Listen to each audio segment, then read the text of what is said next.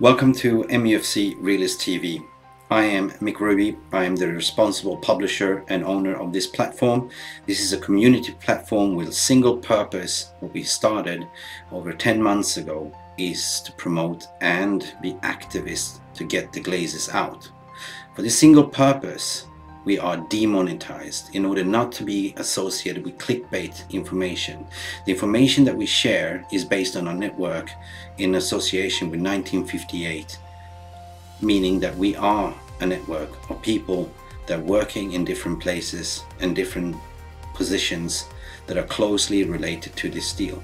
Whatever the information that we receive, we share, because this is what it's all about. This is what we want. We want the Glazers out. So please do not hold us accountable for whatever information we're presenting. This is as a disclaimer. This is for educational purpose. This is what we've been told, and what we've been told might not often happen. Please enjoy the show.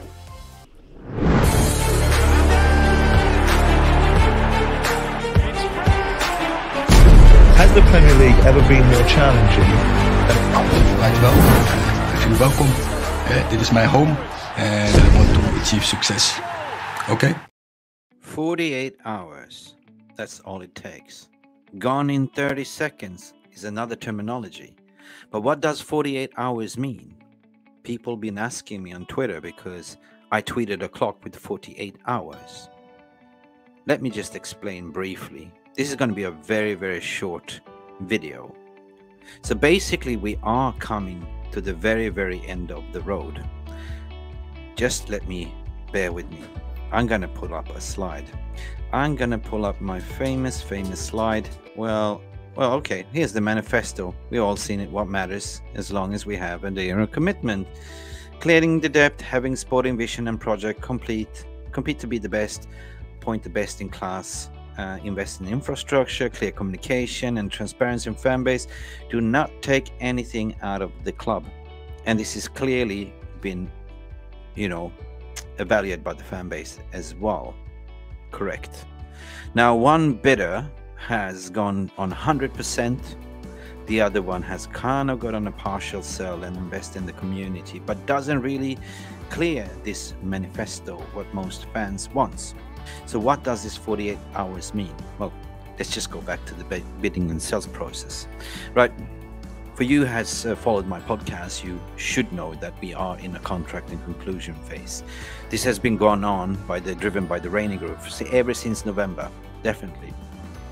There is no linear time process and people are reporting on deadlines, but the interesting thing is that been talking about asset deals and share deals.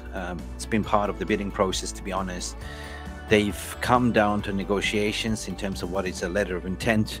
Well, this is kind of the statements in terms of what are we offering you, right?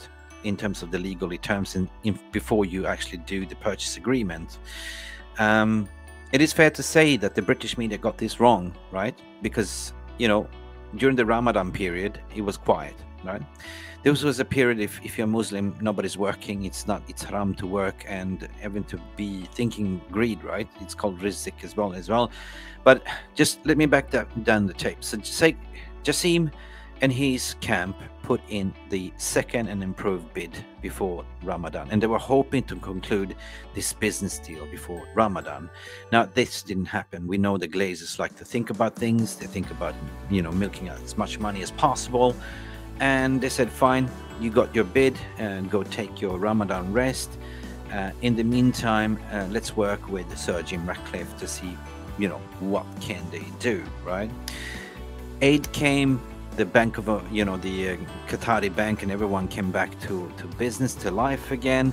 And now you saw that press releases that numerous of British outlets saying that Sheikh Jasim's bid was the one that was not in pole position. It was kind of under evaluation. It was the other way around. Basically, this was to give Sir Rattcliffe a time to respond back to the bid that is reportedly be somewhere around 7.3 billion to 7.5 billion full sale. Repeat, plus. We reported this yesterday as well. Undisclosed bid, meaning extra money and business opportunities for the Glazers to do business with Qatar as well. I tweeted this yesterday out that the 48 hours is the ticking period where the responding bid has to say, I will comply, I will raise, or I will fold my cards in layman's terms.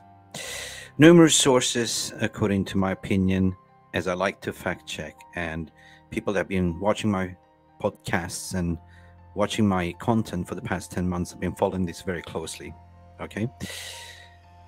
I had to do the due diligence. I have to verify and check, but I'm more convinced after checking everything to put it out today as a kind of breaking news in a way, right? I wouldn't put this out without feeling confident, but what does this mean? Well, basically, let me reiterate as a breaking news in certain ways that, you know, this is kind of emotional because I've been speaking to people involved in the sales process. Although there's been an NDA in place, there's people you trust over the years in various different places, and it's been kind of disclosed to me within this past 24 hours at least. Rain Group, Glazers, Latham and Watkins, and 92 Foundation has come to a 48 hours exclusivity agreement that started yesterday.